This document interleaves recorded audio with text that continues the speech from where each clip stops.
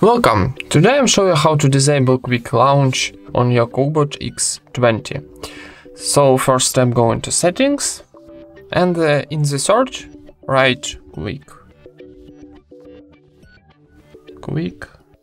Oh, this one, jump to camera option. So click it, and now I'm going to turn on this option. When we double click to our power button, phone go into camera. So turn off these options, and that's it. And now then when we click double click on our power button, nothing to open. Thank you for watching, leave thumbs ups and subscribe to our channel.